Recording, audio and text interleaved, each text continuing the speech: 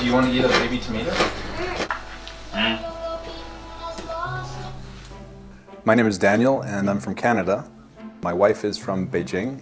We met in Canada and moved here. We are now raising two little children, a 4-year-old and a 1-year-old. My relationship with my wife's family is, I would say now it's pretty good. It took a lot of work to try to figure out the different relationship dynamics in Chinese families. I would say in Canada it's far simpler. It's not so formal. I remember the first time I met my mother-in-law, I opened the door and everyone said hi, and I put out my hand to shake her hand and I said, 你好, 我叫 Daniel, 您叫什么名字? And she looked at me like she was really confused, and I called her by her name every time I saw her for about 2 weeks. One thing about Chinese culture is you do not address your in-laws by name. I learned later that I'm supposed to call her 阿姨, auntie.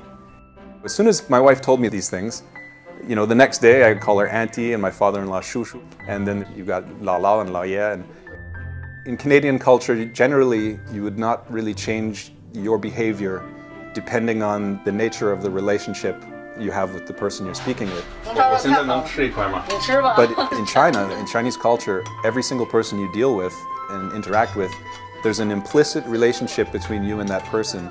And the nature of the relationship defines how you need to behave towards that person. And if you violate that, you're going to be considered either rude or just strange, perhaps. I'm sure your dad made this. He sometimes doesn't understand or doesn't even agree with certain behaviors, but he does it anyway. He learns how to do it, and he gives himself a little more time afterwards to try to understand it.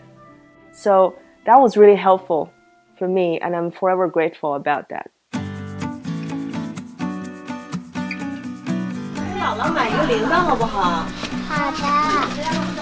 I visited China once in 2001, working at a school, and my boss invited myself and a friend over to his home for Spring Festival. I didn't know anything about it. I didn't realize how important it was as a holiday.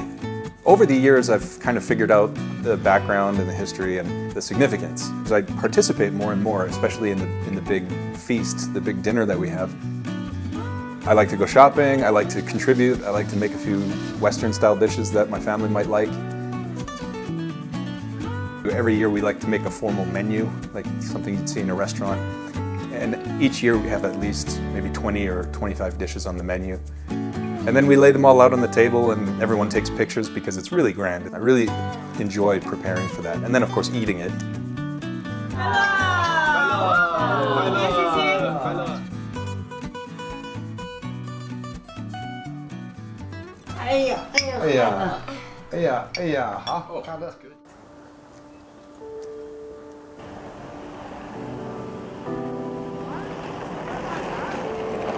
Hey, 老板，我也来一个煎饼。OK， 香菜要不要？要。好嘞。好。中文说的这么标准。谢谢，过奖了，谢谢。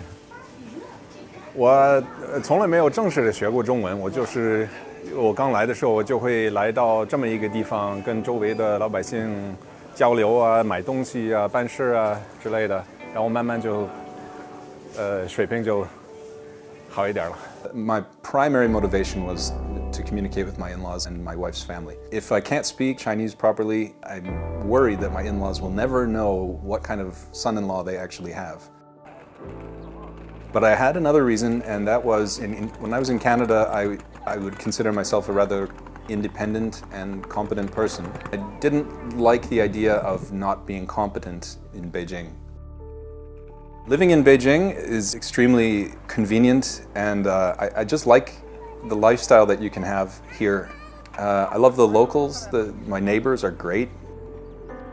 We have everything within a 2-minute walk or 5-minute walk. Now it's been almost 10 years, and we have no plans to go back. Our families are here, our kids are here, we're very comfortable and very happy. That is so silly.